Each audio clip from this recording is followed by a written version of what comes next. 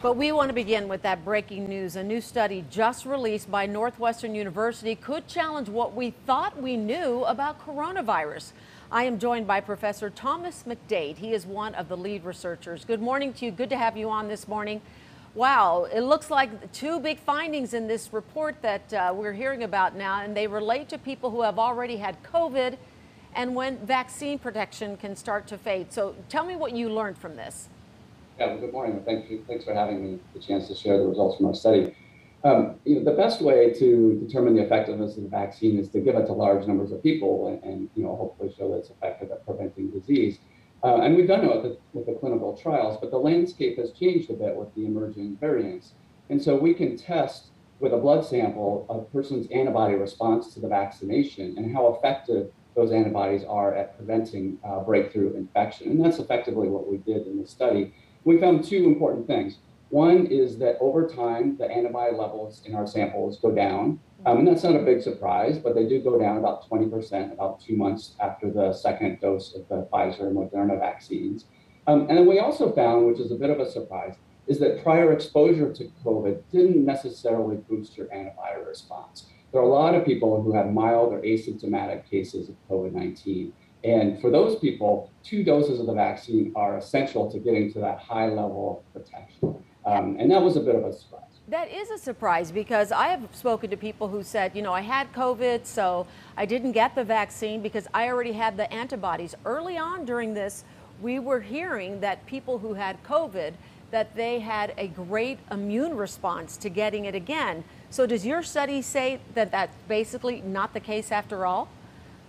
Our study is showing that for people who had PCR-confirmed moderate to severe cases of COVID-19, they have a very strong response, an antibody response to that first dose of the vaccine.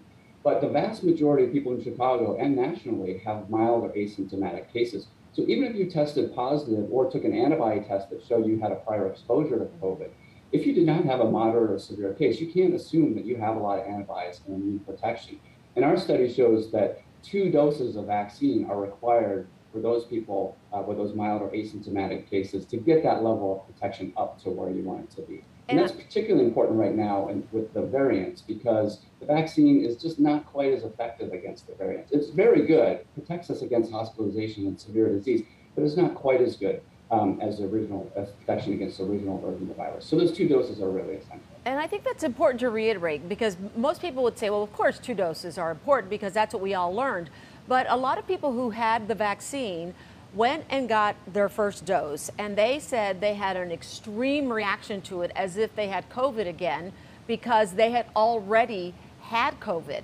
And a lot of research was saying, well, maybe those people don't need a second vaccine, but your vaccine is saying, your study is saying you do need that second vaccine.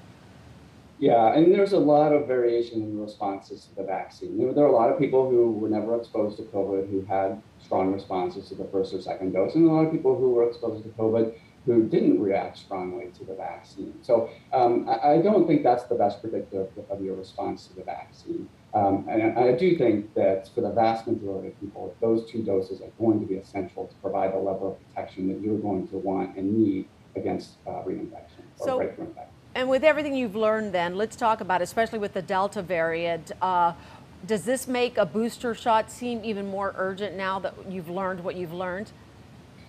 Well, yes and no. I do think for people who are immunocompromised or may not have developed a very strong immune response to those 2 doses of the current vaccines, I think there's a strong case to be made for boosters for those individuals.